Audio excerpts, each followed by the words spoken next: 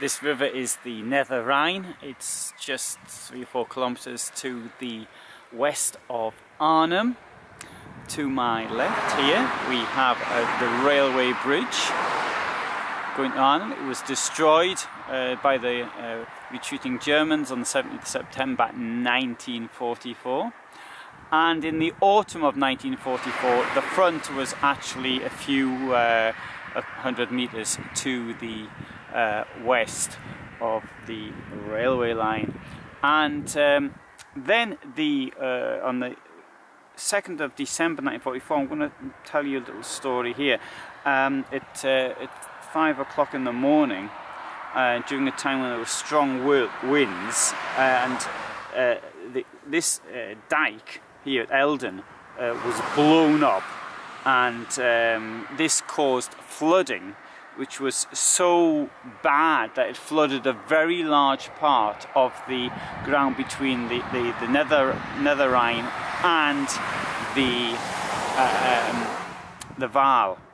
So this was the land between, for example, Nijmegen and Arnhem that had been captured in Market Garden in September of 1944. Now, some units had to retreat, had to get themselves up into higher land. Others, well, if they're already on high land, they stayed where they were.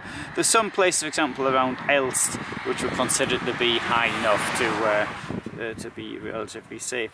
The thing is, though, the results weren't as great as the German engineers who planned this actually did. In February 1945, the lower Rhine rose again, and there was risk of flood once more, but this time it wasn't as flooded as it was in December of 44.